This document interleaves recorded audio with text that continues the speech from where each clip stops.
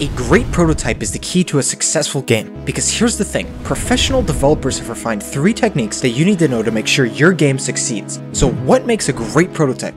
Simplified to the core element is the first technique used by Alex Beecham, one of the 2 designers of Outer Wilds. When creating the prototype for Outer Wilds, Alex Beecham constructed it purely with paper. While this may seem strange, it's perfect because the prototype does exactly what it needs to do, test the narrative.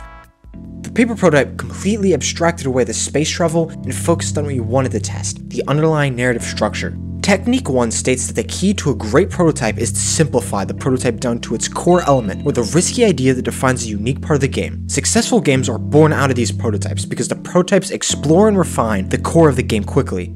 We needed a way for players to test the game's entirety narrative structure in a fraction of the time it would take during a normal playthrough.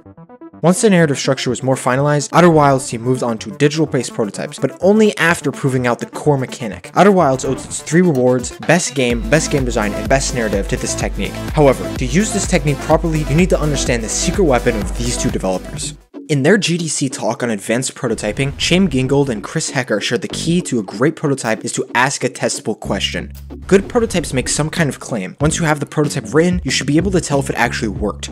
Posing a testable question about a core element is the best way to prototype that idea. The second technique helps you clearly verify if a core element is working. An effective question will have a clear-cut yes or no answer. That way, it is obvious to determine the prototype's failure or success. An effective question will also be clearly testable. It's much harder to test if controls feel fun than test if a jump is responsive. As an exercise, try asking a question that will test this core idea: platforming but you can't jump. I would ask, can a falling character feel responsive to control? According to a developer of Spore, coming up with good testable questions is critical to creating a successful game. The ambitious projects I had undertaken in the past failed because I had made the mistake of not proving out the core ideas in prototypes. While it can be difficult to come up with good testable questions, Technique 3 can help you out. One way to come up with ideas to test is to make a little informal experience like Derek Yu, the developer of Spelunky. When I approach prototyping, I treat it like a doodle. By experimenting without a defined direction at first, you open yourself to creative ideas that you can refine using the previous 2 techniques. These doodles can take different forms, from small sketches to little unnamed projects in your game engine of choice, but they all act to get you thinking and give you material to build off of. You want to be inspired, especially because motivation and curiosity will drive you to make a lot of progress while having fun.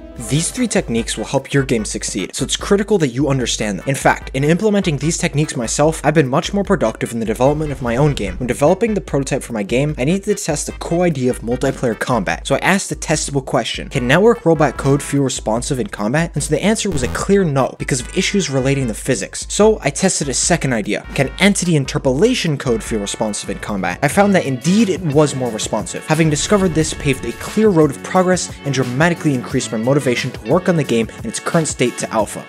These 3 techniques we've talked about has led me today with a promising game and 3 key takeaways for you. Simplify to the core element, ask testable questions, and doodle.